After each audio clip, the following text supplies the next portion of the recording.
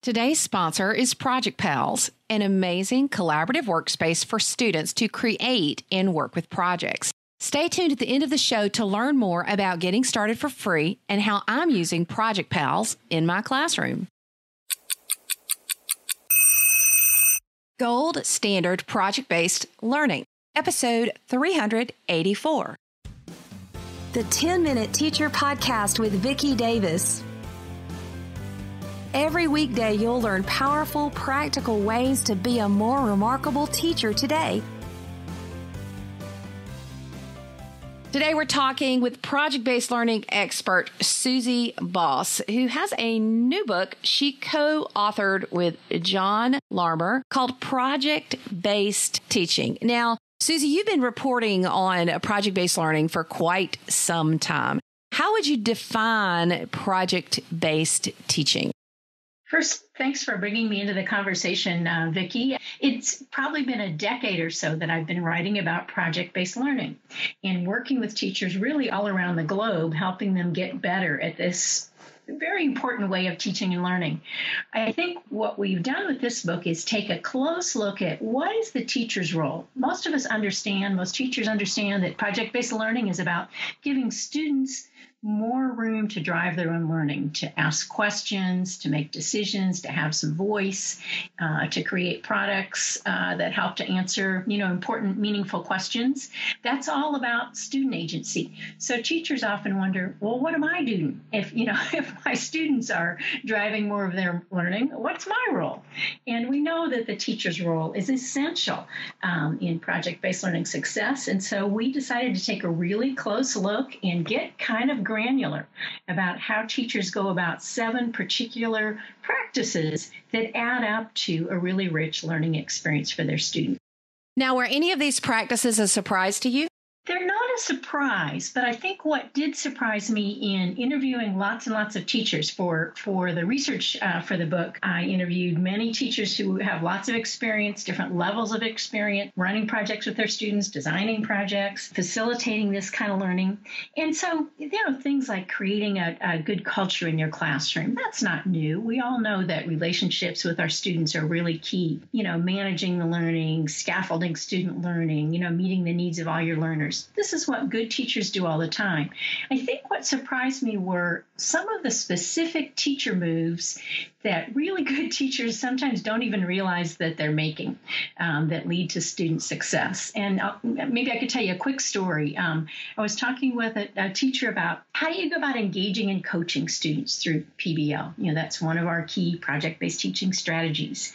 So we all know that, you want learning to be engaging, that students are going to be buying in more if they're engaged in the topic, that you need to coach them through the process and all of that.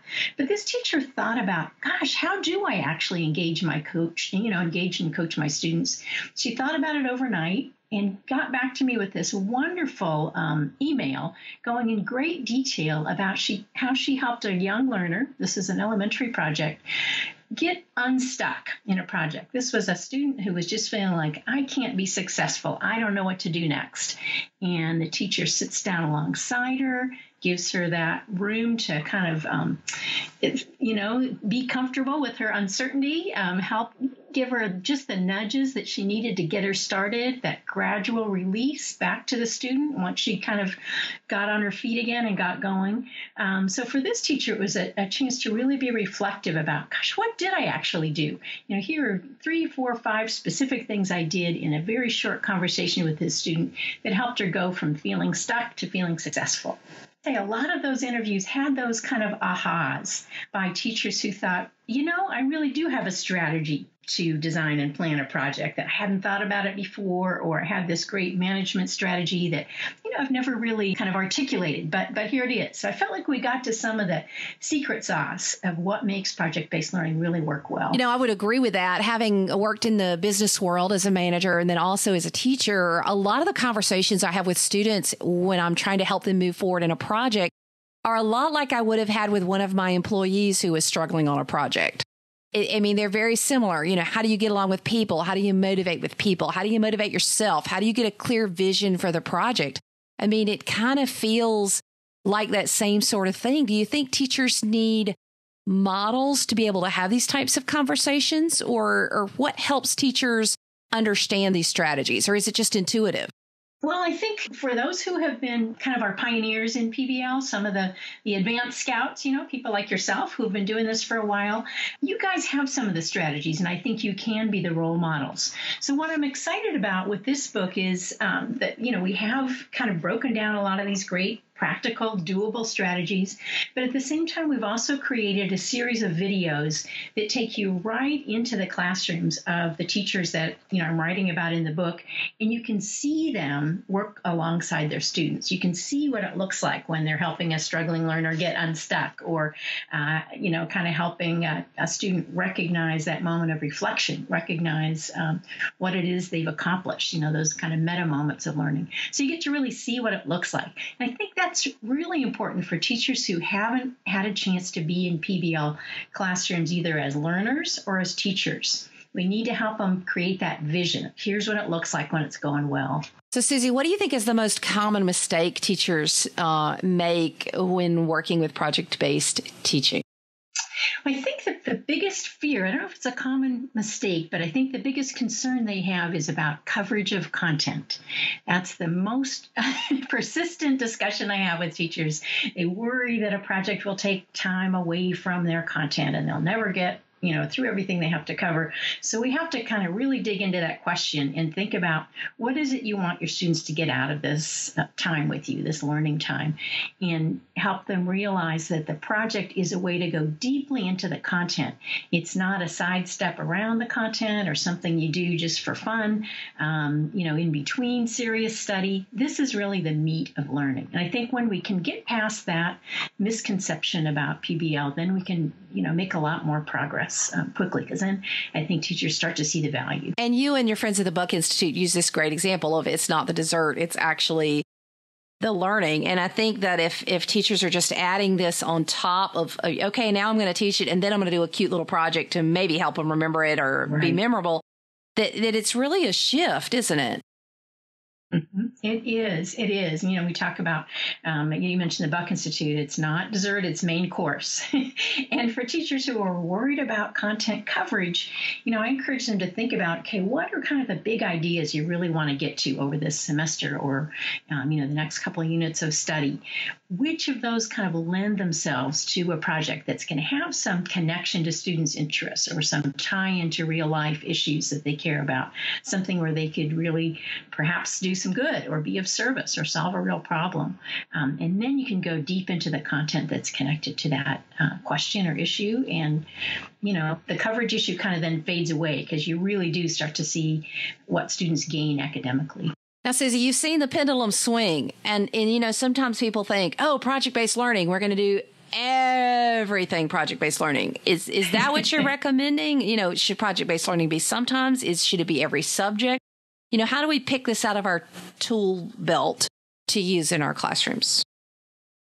Yeah, I think in most settings, most school settings, it's going to be a strategy that you use frequently, but perhaps not all the time. So you might alternate between a PBL unit and then maybe some more traditional instruction and then back into another PBL unit. That's probably the most common way that we see it implemented.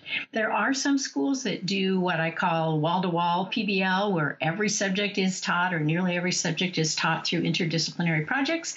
That requires a whole school structure that supports that kind of model. And most of us don't live in a world where we have natural block time and, 90-minute collaborative times with other teachers and all those sorts of wonderful things that allow for that sort of full-on wall-to-wall PBL. But I think making sure students have at least a couple opportunities per semester, maybe, per year as they go through the grades, you can imagine how their skills as in the process of PBL, being really good collaborators, being able to take in critical feedback and get and respond to it, make a better product in response to feedback. They get much better at those processes the more experience they have in the doing of PBL. Yeah, and once you go really into PBL and you teach that way, it would be hard for me to teach any other way because it's just such a powerful, exciting thing that kids talk about. So the book is project-based teaching. We'll also have an interview with John Larmer, editor-in-chief of the Buck Institute Education Journal, I believe is the name of that. So you can try to understand how you can create rigorous and engaging learning experiences based upon this research. Thanks, Suzie. Today's sponsor is Project Pals. Project Pals has a useful classroom collaborative platform that lets you create and manage projects for your students. Right now, my students are creating and managing a project as they're creating a podcast to record powerful stories from the recent storms in our area. Project Pals connects with Google Classroom, but also lets me see the detail on which students are contributing and participating. I also love the task board, which is a Trello-like Kanban board that lets students create, assign, and complete tasks. You can also link in Google Docs and do brainstorming and so much more. It's really a very powerful tool. I will be featuring this tool on my blog and newsletter this week. So go to projectpals.com. That's projectpals.com and sign up today. Thank you for listening to the 10-Minute Teacher Podcast. You can download the show notes and see the archive at coolcatteacher.com/podcast. Never stop learning.